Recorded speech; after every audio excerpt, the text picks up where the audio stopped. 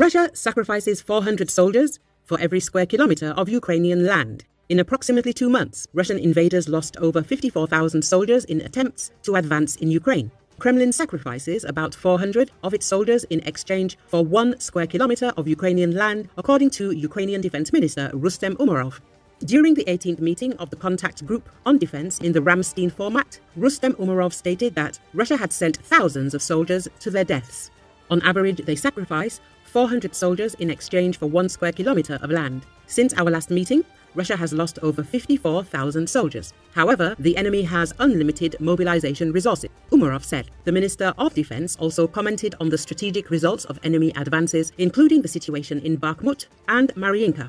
It can hardly be considered an achievement that Russia's vast military-industrial complex, the entire army of the aggressor, captured the ruins of 2 cities, Bakhmut and Maryinka, for a whole year, he said.